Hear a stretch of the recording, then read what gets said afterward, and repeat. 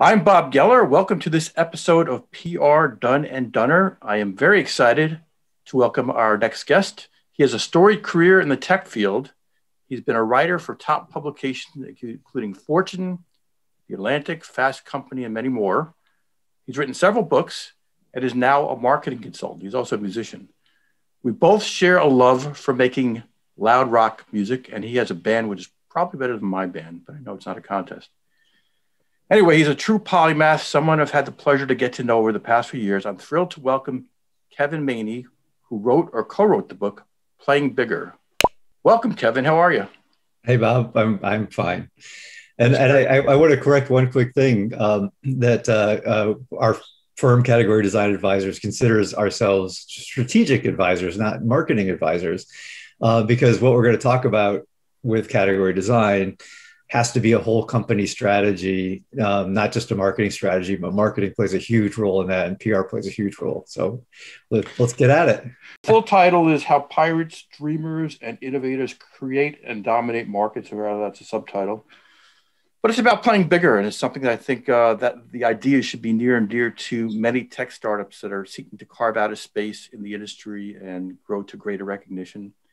So in a few words, could you just share with me and the audience what you mean by playing bigger? Yeah, well,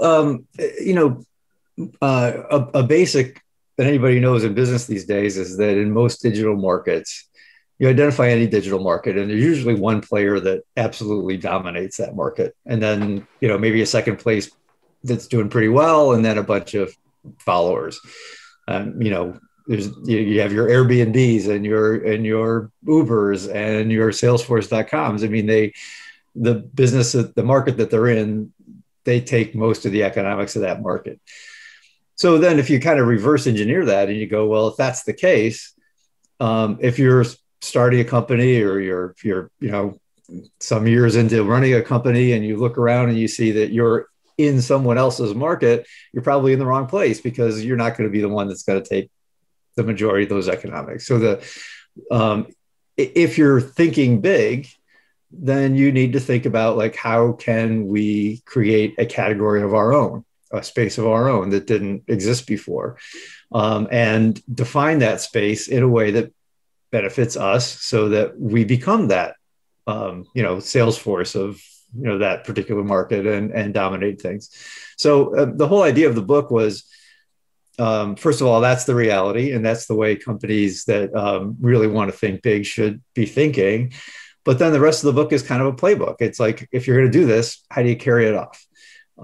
That's what I think that's what's been proven valuable to a lot of people. No, it makes a lot of sense. And like, what company would not want to play bigger? So let me share an example. We had another expert on recently. Her name is Robin Schaefer, and she has an analyst relations firm. And we got to chatting about creating categories and how to get analysts to kind of bless a new category. And maybe that's not the right way to go about doing it. But anyway, her 2 cents were that it's very, very difficult to get a new category recognized, to get it established. And, we at Fusion PR have many clients that would love to punch above the weight class, and they want to play bigger. They want to do exactly what you're talking about. But it's not so easy, right? I mean, is it like capturing lightning in a bottle? Does it happen very rarely, or what is it? Well, I mean, yes, it certainly does. I mean, it does happen fairly rarely, but the purpose of the book or the playbook is to try to make your odds greater than they would be if you just sort of did it by hope and chance. Right. I'll answer. You brought up the analyst question to me before too. So it's true. I mean, it's really hard to get Gartner to create a brand new, category of some sort. But you have to remember, I mean, analysts are followers. Analysts don't go out and decide, here's a new category of business that needs to exist, and hopefully some companies will go into it. Have you ever told Gartner that? Well, yeah, they don't. They see what other companies are doing, and when somebody creates a category and starts to actually make something of that category, then that becomes a category.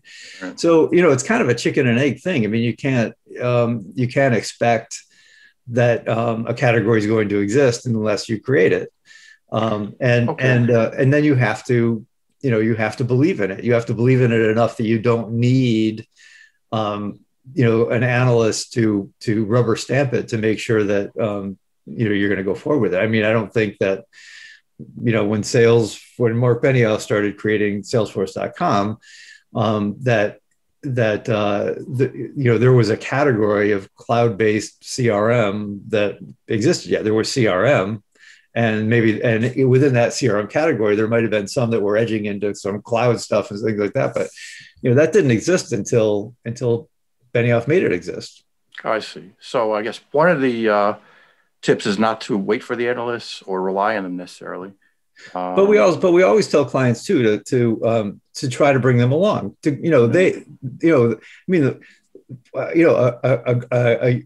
A Gartner analyst would love to find a new category and create it and make it his or her own. So you work with the analysts, you make sure they know what you're doing, you tell them why you're different from other things, and hopefully you win somebody over that ends up realizing that this is an important new category to define, and they would love to be the ones that define it first. Well, as Ken Kesey said, you're either on the bus or you're off the bus. So hopefully they'll come along. Now, how do you know if your solution could qualify to be a category king? Well, again, okay. So like there's a purposefulness and an intentionality about category design that is way more than just like, okay, we've got this thing. Let's see if it qualifies for something or if it. So the whole idea is to actually, instead of thinking like we make this thing and we're going to tell people about it and hope that it finds some place and it creates some new space or something like that. The idea is to actually sit down and look at the markets that are out there, the problems that are being solved or not being solved, what your company's mission and specialization might be, and put all those things together and actually identify the new space that doesn't exist yet, the problem to be solved that's not being solved, or the problem that's being solved really badly by some old solution that people didn't know there was some new way to do it. And we've worked with a number of companies that have actually shifted their product to, once they see this new space that must exist, and shifted their product to actually address that new space, rather than we have this product, let's hope that somebody figures out what to do with it. So it's a different way of thinking. So in other words, the strategy starts first. I mean, not everybody can be king, right? Don't you have to have something special, unique in your stack there, in your IP? Don't you have to have something that could potentially rise to that level? Well, I mean, yeah, true. But the point is to be purposeful about it. Okay. To actually think through, like, what is this new space that we can create that doesn't exist yet? Because, I mean, it goes back to what we just started with, which is that by definition, if you're going into somebody else's market, you stand a far less chance of doing well than if you can create a new market. I mean, that's just just the way things work. Right. That makes sense. And so even like, and even if it's just somewhat subtle, like here's a good example. We're actually doing this interview on Zoom. Yep. And long before Zoom existed, there were all sorts of different ways to talk to somebody by video, but they basically had two different camps. There was the sort of Skypes of the world, which was a consumer way to communicate, essentially. Wasn't really a workplace kind of setup thing. It didn't really have desktop sharing and all those kinds of things that work.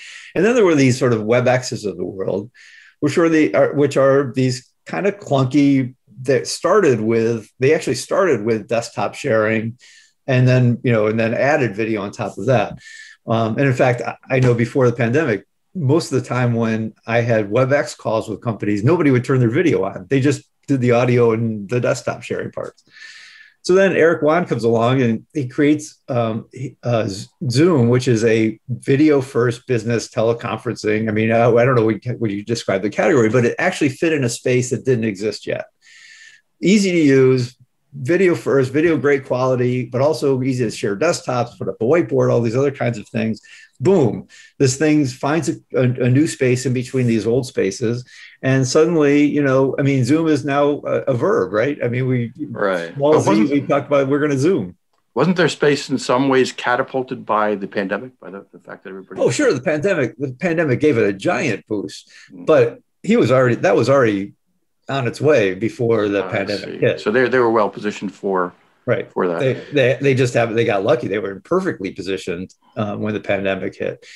But my 84-year-old mom knows how to Zoom.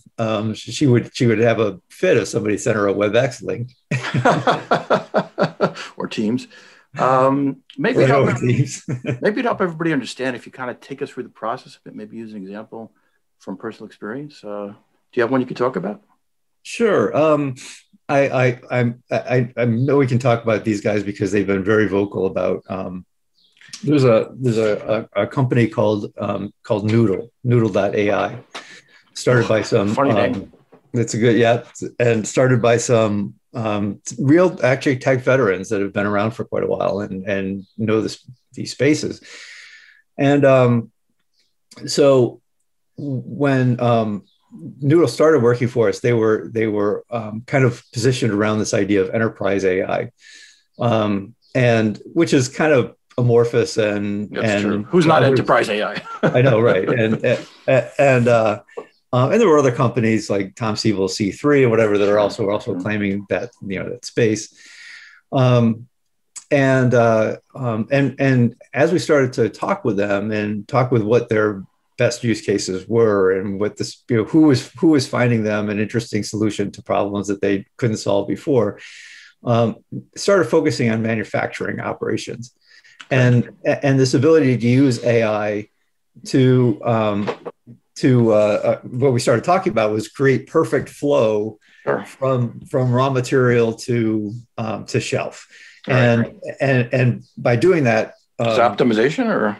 Well, yeah, I mean, like stream optimization, so that you end up, with minimizing waste, and minimizing, energy use, and making sure the supply chain is, always in sync, so we got talking about this conversation about perfect flow, and that manufacturers have always had a difficult time, even despite all these point solutions that they would buy to try to do this. And we came up with the term flow operations, and actually abbreviated the flow ops. And then they did a great job of very evocative flow up. So they saw this space, they saw this idea, labeled the category, and then put out material, whether it's marketing, PR, just sort of their own corporate, the mission statements, everything that lined up behind that category idea, and defined it in a way that gives Noodle an advantage if anybody else comes into the market. Now, you don't create a category with one company. I mean, a category is a place where an ecosystem, evolves.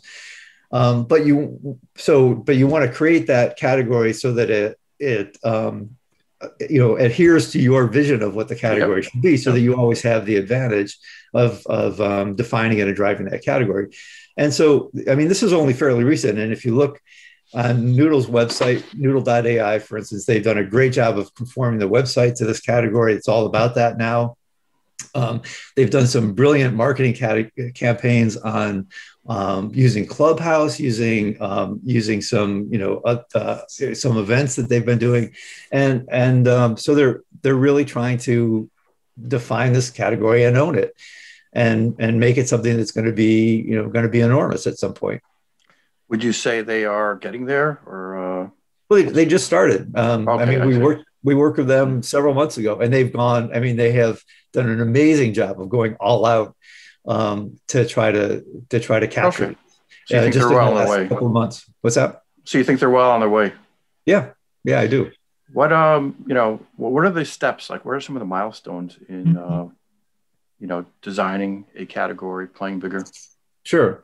Well, so it really starts with thinking broadly and thinking in the context of what's out there.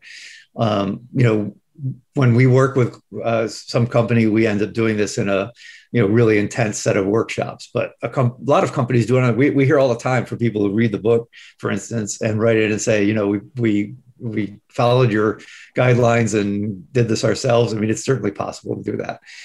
And but it starts with really thinking, what is the problem that you actually solve? And is that problem a new problem, or is it something that a problem that's existed for a long time but just gets solved in bad ways by old solutions?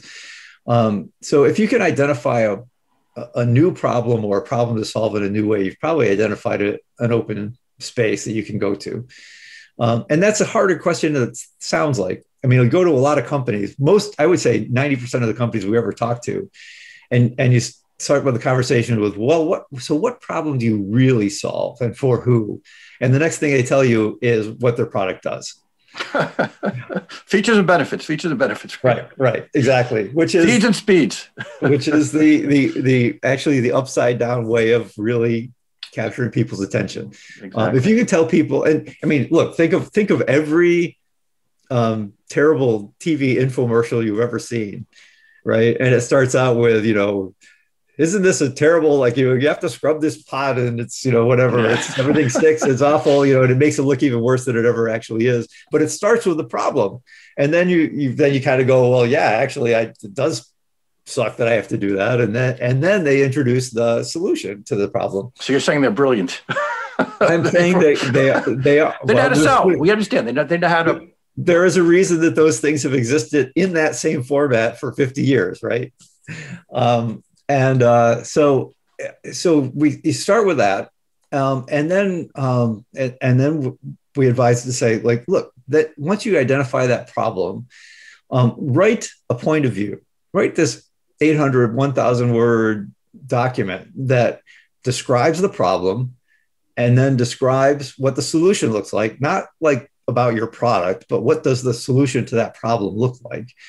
And then and then at the end, talk about like how the world works, what the world looks like if that solution gets put into place.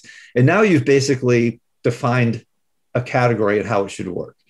You define the problem, you define the solution, you've created a vision for this category, and now it's on paper, and you can give it to anybody in the company or partners that you work with, suppliers, whatever, and they will know exactly what you're trying to do.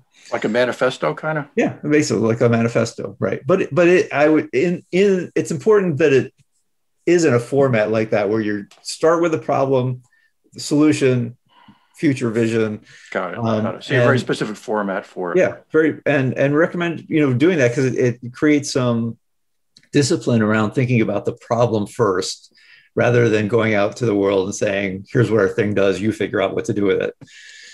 And once you have that POV, then make sure the whole company is aligned behind it, and make sure that the marketing and PR's messages are aligned with it, but also that the products that the product development team is working on are aligned with it. Even possibly the way that you hire people, or the kinds of people you hire, might have to be slightly different from what you did before, once you identified that category. Is it tough to get a consensus? I would imagine this is kind of top-down CEO driven, or... Well, when we work with a company, we insist that it ends up being 6 to 10 people or so in the room, okay. The leadership team. And if you're doing it on your own, then it should be something that you include. All the important decision makers at the company should be part of the process, so that they feel like they own the solution, because you do need that alignment, and you need every one of those people to be able to go to the rest of the company and say, this is what we're about. Got it. That makes sense. And then you start putting out the, on the marketing side, the PR side, you start putting out the message that this is what we do, what we are, what this category is like. I mean, in any way you can, so that you become the one associated with that, that new solution, that new category, and start to try to own it over time. And this is something that takes, years of constant drumbeat, constant work to make sure that this happens. It's not something that's going to just happen because you put out one press release on one day. That makes sense. It's this is a whole company strategy you got to work at. Speaking of press releases, there's one passage I love. I think it's page 105. I don't know if you can see the book. So no, it's fading in the background. Do you have a copy? Not in my hands, though. But anyway, let's see. You've got to do something to cut through the noise and get into people's brains. I mean, that really defines, I guess, our job in the PR realm at Fusion PR. That's what we try to do. Not always so easy. But you talk about, I think, lightning strikes and hijacking. Could you explain some of the PR tactics that can help support a playing bigger strategy? Sure.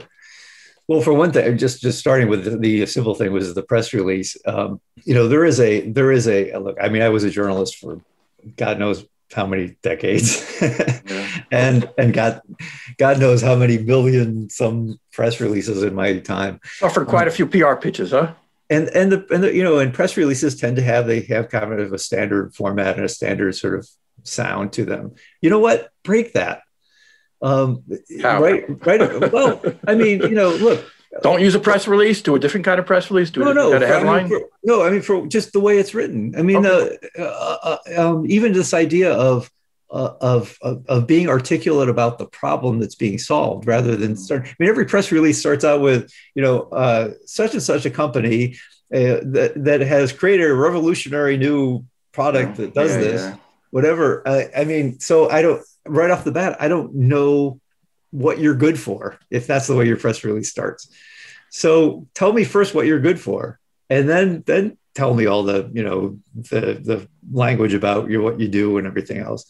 That's just one way to think about it. But certainly, I mean, look, it is all about getting attention. So you're going to get attention if the press release looks and feels and reads something that's different from every other press release that's out there. That's just a starting point. But we talk about in the book, one of the tactics we talk about is lightning strikes, which is the idea of finding some way, some event maybe to or meaningful date or something like that you can muster all of your resources around to really blow out the message of this category exists now. It's versus the idea of just sort of like trickling out stuff all over, throughout time. I mean, think of it like the way a blockbuster movie gets marketed. When that movie's about to come out, suddenly you see ads, ads and marketing messages, and maybe take over the street lights in a city, and you put signs up all over, whatever, you do those all like sort of focused on the opening of that movie. And one tactic is to think about opening the category with that kind of a concentrated push. Yeah, that makes sense. What does hijacking mean? Hijacking is, it's a tremendously successful way to do it, which is basically, keeping an eye on the news and understanding the context of what's happening out there, and hijacking an event or a news event or something, and saying that is relevant to your category. So something happens in the news that well, let me go back to Noodle, for instance. So they did a brilliant thing when that ship blocked the Suez Canal, and suddenly all of these supply chains were just completely screwed. And the topic of a supply chain and how it can be broken suddenly was in people's heads. Like normally you don't think about these things. And so they used that news to put out a bunch of blog posts and press releases, or anything they could do to further that message of how important these perfect flow is, and anticipating problems that could happen. I mean, that's a black swan event. Nobody could anticipate that, but they could use that news because it was in people's heads at that time. That makes sense. To get their point across. So that was a great example of it. Right. We talk about newsjacking, which sounds similar. You had some very specific examples in the book that involved hijacking a competitor's news or vendor news. I think you cited an example from Microsoft, which is very cool, I thought. Now, one more question. Yeah. Mel Brooks said, "It is good to be king." How good is it to be king? And let me ask the question another way. A challenge we sometimes face in PR when we want to look to the long term and do things like build brand or maybe work on category PR is that it's hard to prove ROI, right? So you said you have to take kind of a long-term view. Is it difficult to get sponsorship for this kind of program? And is it hard to prove ROI for a successful, category engineering program?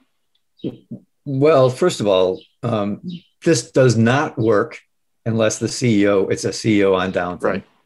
Right. If the marketing department is just running this or the PR department is just running this, it's going nowhere. So every successful company that we've ever worked with in this realm, it's been driven by the CEO. The leadership team is complete buy-in by the time we get that POV done, and that takes a lot of pressure off of some department having to prove ROI or prove that they're the value of their existence. But we talk to every company about there is a certain amount of courage involved in this.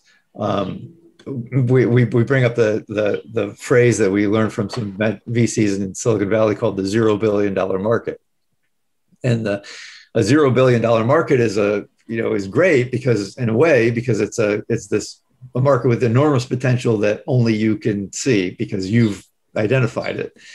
And so if it really is a $0 billion market, you've got some runway before somebody else comes in and tries to compete with you or whatever. The hard part about a $0 billion market is the same thing, is that nobody else can see it yet. Right. And so your job becomes then, whether it's investors or whether it's the potential customers or analysts, whatever, to help them see that. And it takes some courage and belief. And it's the classic story of Airbnb getting turned down by 72 VCs before the 73rd finally gave them some money, because nobody could see that $0 billion market yet. But obviously it existed. Well, the words vision and leadership come to mind. But as I understand, as I read in your book, that the ones who are successful at this do, by definition, they're the category kings, so they do better in the marketplace. They command more, sales, market share, et cetera. So there are very hard benefits to results to this kind of strategy. Would you agree? Well, absolutely. And it's hard to measure exactly, but if you take almost any version of measurement, whether it's whether it's market share, whether it's like the total revenues of the space and who brings in the most, the total market cap of players in the space, you will almost always find that there's one company that's taking like 70% or plus of that particular measure, that metric. And somebody else is taking 15 or 20%, and then a bunch of stragglers who take the rest. On-demand transportation and the Uber, Lyft, and everybody else is a good example of that in the US anyway. And so, if you end up becoming that category king, you have pricing power, you have the power to get the best partnerships. You're going to, and there was even a LinkedIn study at one point, a few years ago after the book came out. LinkedIn hired a woman who was Jack Welch's assistant wife, and I'm sorry, Susie Welch. No. Yeah, and hired her to do some analysis on LinkedIn data to try to figure out what companies the most talented people wanted to work for. And when she ran the data, and she had actually read Play Bigger. Oh, and wow. When she ran the data, she ended up realizing that most of the companies that landed at the top of the list could easily be identified as category kings, and as Play Bigger defined it. And she actually ended up calling one of our co-authors, Al Ramadan, and interviewing him. Wow, that's wild. And so again, another benefit. People want to work for the company that's driving a category, creating a new category, doing something new and fresh. So you will get the best people, and that actually increases your lead. Do many of these kings have second acts? I'd imagine there's a shelf life to being king, and things change, and over time there's new technologies. Yeah, I would recommend a book to any of your listeners who are interested in this by a guy named economist named Paul Goroski, which is spelled Okay. Geroski. It's called The Evolution of New Markets. And he's an economist who studied categories and how they evolve. And they do have a natural life cycle. And the life cycle goes through early phase of being, small and not very interesting to a high growth phase to a place where it levels off, and over time does start to mature and tail off. So you can expect that that's going to happen. Now the great companies, the great enduring companies, Apple is probably one of the best examples there is. But I could also talk about a 170-year-old company called Corning that's done this over and over again. Oh, wow. Is to set up a flywheel where you're constantly creating new categories. That's And interesting. that's the way to become an enduring, long-standing company, is to constantly create new categories. That's wild. Anything else we should know about the strategy, about CDA, your firm there, Category Design Advisors? Yeah, well, look, I was a journalist and an author, and that's what I thought my career would always be. And Play Bigger came out, and we were getting all these calls from CEOs saying, come help us do what your book describes. And so myself and one of the guys who was in the circle of all these, my co-authors for several decades, formed this firm to try to actually do that. So there's us, Category Design Advisors. There's actually a firm called Play Bigger, which one of my co-authors, Al Ramadan, that's his work. And Christopher Lockhead, one of the other co-authors, actually has a podcast that focuses a lot on category creation, category design. Excellent. So we're all in this space. The book has changed all of our lives and put us into this realm. That is great. So I think we're done. Are we done? Sure. We're done for this go round, but I would encourage everyone to look up Kevin Maney and his firm and go to Amazon or wherever it's sold and buy the book. I'll have some notes about where to find this information and links in the description. And I want to thank you, Kevin, for your time. This has been extremely very informative, and look forward to staying in touch. Thanks, Bob. Well, great to be on. Appreciate it. You want to close out with the Zoom 5? Okay, here you go. I don't know how you do this. Just to the camera.